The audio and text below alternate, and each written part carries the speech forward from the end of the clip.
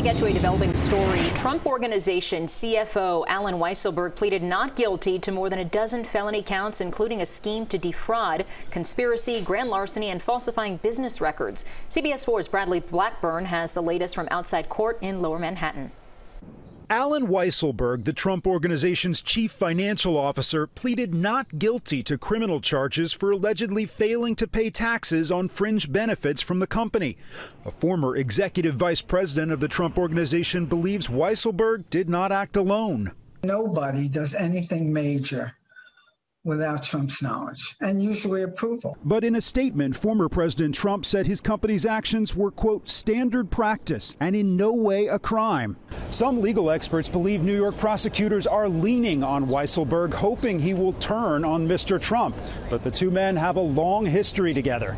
The former taxi driver has operated behind the scenes for decades, not only as CFO, but also as the Trump family's personal bookkeeper.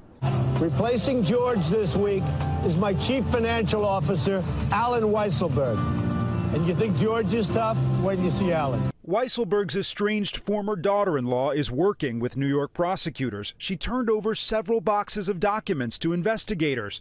The Trump Organization claims prosecutors are using Weisselberg as a pawn to harm the former president.